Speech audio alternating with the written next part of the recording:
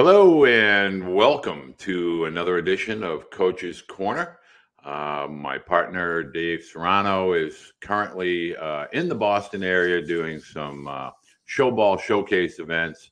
A little busy, and so I'm going to drive solo today. Really excited about our guest this evening, and because I'm a New England guy, our guest is a New England guy. You don't find many big leaguers coming from the New England area. You find a few, but it's always fun to follow, and that's something that I did. You know, Brook Fordyce, former major league catcher, really tremendous, solid defensive, offensive-minded catcher. Now a college coach at a level and division that I think is going to really intrigue a lot of parents.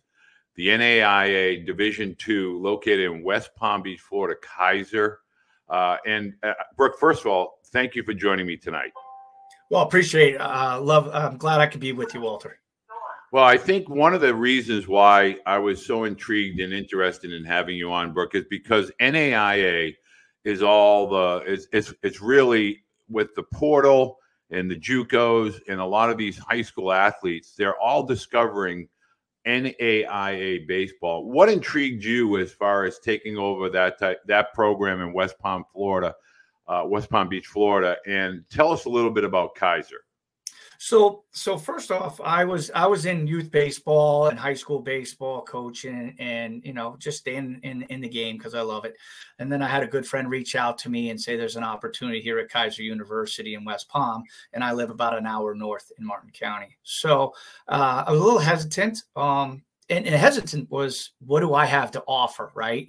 As a college coach, and went down, viewed the campus, up and coming, building campus and school with Keiser, and thought this would be a great opportunity for me to just keep developing and also stay in the game that I love.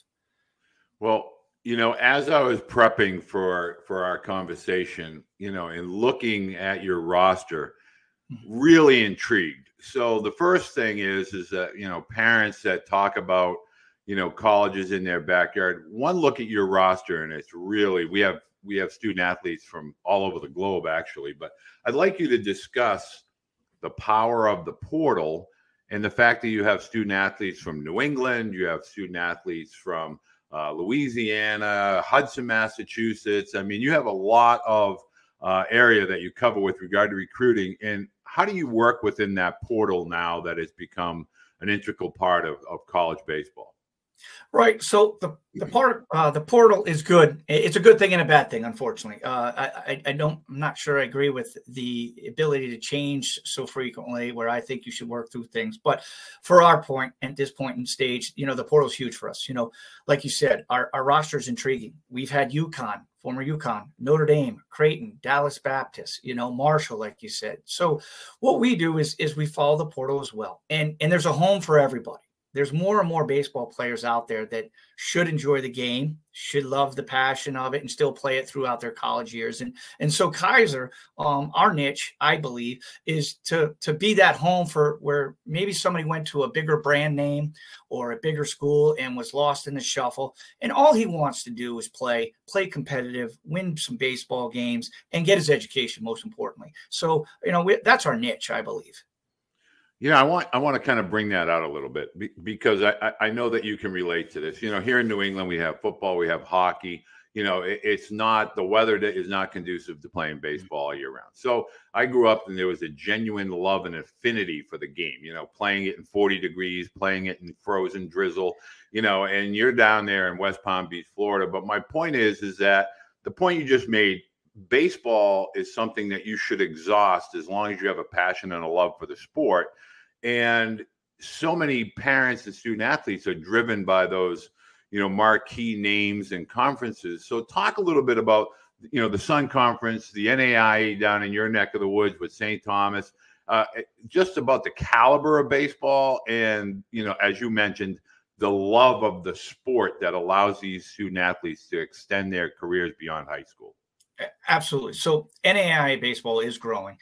We happen to be in what I believe is the toughest conference, the Sun Conference. You have Southeastern, you have St. Thomas, you have Weber, and ourselves. And when I say equivalent of talent that we have on our team, I would say is a mid-major D1 to low D1. We have that. Our starting 9 is solid. It's former D1 players and top JUCOs. So, you know, for us to say, hey, come down to West Palm, you've got the weather, right? You've got the beaches, you've got great baseball, and get an education. And again, I'm emphasizing the education because I still think that getting an college education has tremendous value and will have tremendous value in the future.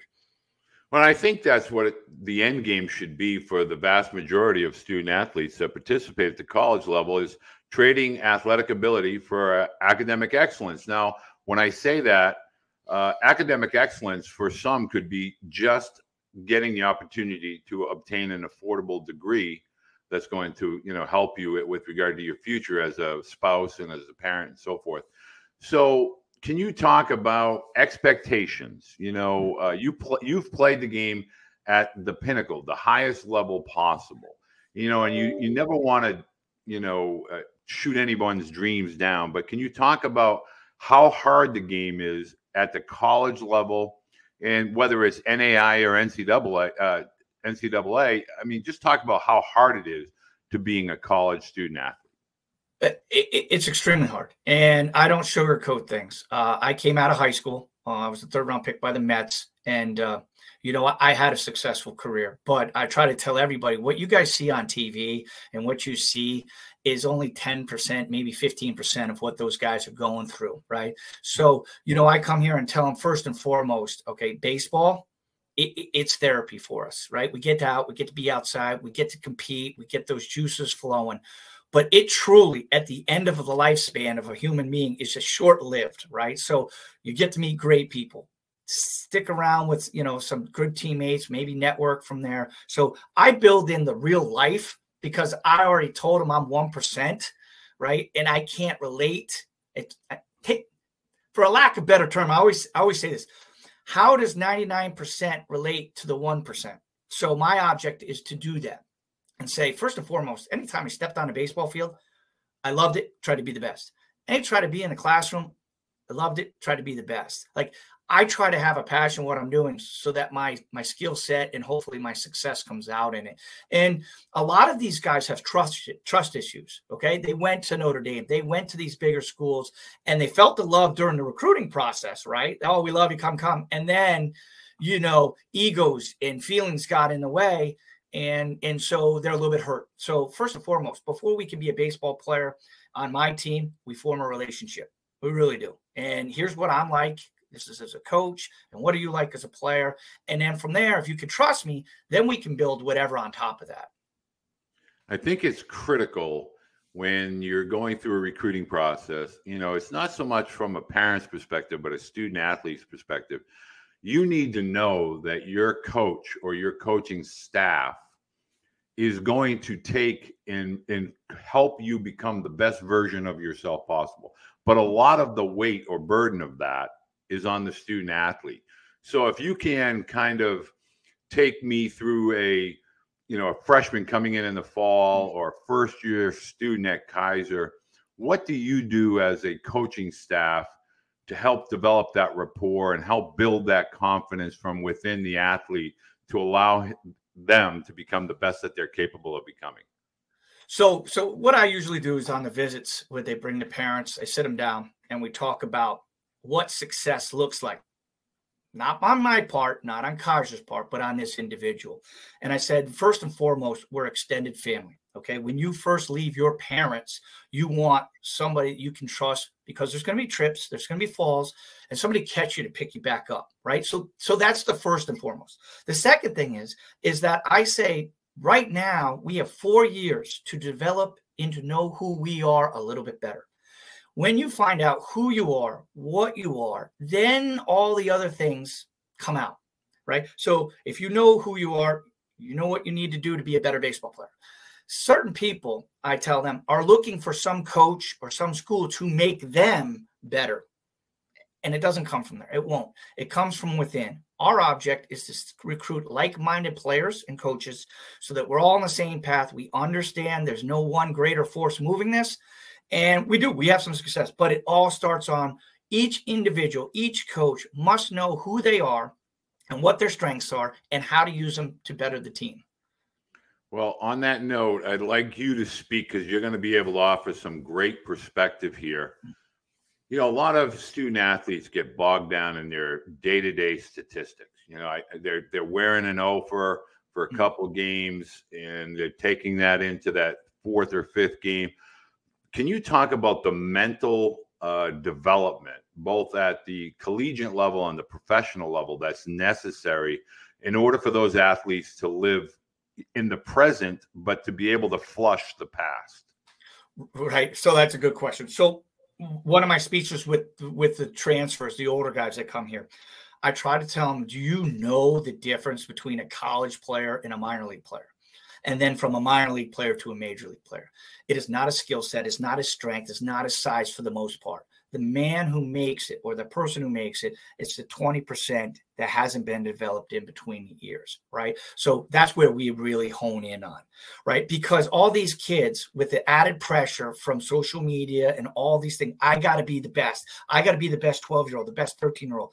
And that should come within. That should be an internal thing rather than external. And there's so many external forces that I don't think are right for youth sports right now. When I played it, I wanted to be like Fred Lynn. I wanted to be Yastrzemski. I did that for me, not for anybody else. And I think if we can get back to that, again, knowing who you are, then we see some quick, real development in a short period of time to help Keiser, help us, and help themselves. I cannot agree more. And mine was Fisk, Yaz, and Fred Lynn. So we're all on the same path right there. Can you talk to me a little bit about, I just want to get your thoughts or your opinions on the weight of expectation that social media creates. In other words, we just went through the draft and we see all these highlight videos, and student athletes think they have to live up to this, this hype machine. But in reality, you know, and I don't like to use this word, the grind of development occurs at different times for different student athletes, whether it's physicality, whether it's skill set development, mental development. Can you just talk about that as far as the weight of expectation that social media can place on younger student athletes? It does. And it's a hard fight to battle against. But you know, when I go on there, I look at what other coaches doing or whatever, you know, and it just becomes a comparable thing, right? I can't compare myself to anybody. And that's what I learned, right? When I grew up, they were great catchers, you know, and I was like, okay, well, I'm not them. And I think that's the first thing these kids need to do. Who am I? Because social media will tell you have to throw 100 miles an hour. You have to hit the ball 500 feet, right? Well, good Lord, you know, you might as well, you know, I don't know, take up another job, because right. The expectations, you know, of this is too high. You know, it's too high. But we do that all the time. You know, hey, coach, I come in here, I got to throw 95. I said, okay, throw 95, but can we throw it over 17.5 inches of the plate, which allows me to put you into the position to pitch and be better? No, coach, I need to throw 95. That's what everybody tells me. And then I ask, who's everybody? And they revert to social media, so and so and so and so. And I'm like, are you them?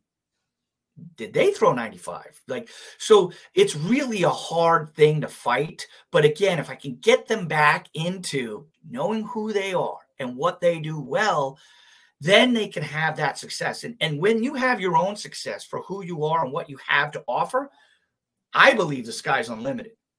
Greg Maddux. Exactly. He used to throw 92, 93, pitched really good at 86 to 88. So again, I just wish there's more guys who went internal than external for some answers. So when you're out in your recruiting, are you out in some of these bigger summer events, or are you strictly focused on those student athletes in your geographical area that, as far as the incoming potential high school senior, how do you handle as a staff from a recruiting perspective, and how would you like to be contacted by potential student athletes? So the recruiting is a tough business, right? You can't be everywhere. So, but our coaches are out at the local events. We have Perfect Game right down the street here at the Nationals and Astros facility, up in Jupiter, Marlins and Cardinals. So our coaches are there, but coaches are on the phone. I'm on the phone following up making sure my contacts with my other coaches are good so that referrals are true, right? The relationship and the honesty are there. So it's a tough game, but we're always out there, and I'm always looking at my email. I'm always taking, my Twitter account, which I do have through Keiser. I'm looking at recruits. So yes, I'm out there looking for, and I am reachable through email, right? At my school email, Twitter. I don't do cell phones because then it becomes too much. I got to be able to turn that thing off once in a while and enjoy my family as well. So school email, Twitter account, I'm open to anything. So we're going to have that for everybody that's watching. We're going to have all that information down below so that you can contact Coach Fordyce and be able to send him an email, follow him on Twitter, find out when their prospect camps are, etc. One of the things that I would really like you to, kind of explain to the student athlete more than the parent is the ability to be coached. I see a lot of former major leaguers now getting involved in college baseball at all levels. You got Troy Tulowitzki, you got the Halliday and the Robin Venturas of the world at OSU. But I think it allows student athletes to be learning the game from the best of the best. Can you just talk about that dynamic? Because you might have the ability to be, from a refinement standpoint or a peace of mind standpoint, be able to take a student athlete and really, polish them up from a lump of coal to a diamond by the time they spend some time with you and your staff. Yeah. So and I'm going to point to social media again. There's a lot of hitting coaches, a lot of pitching coaches, a lot of this. Okay. And they're all good. Don't get me wrong. You can learn something from somebody anywhere. But here's the thing.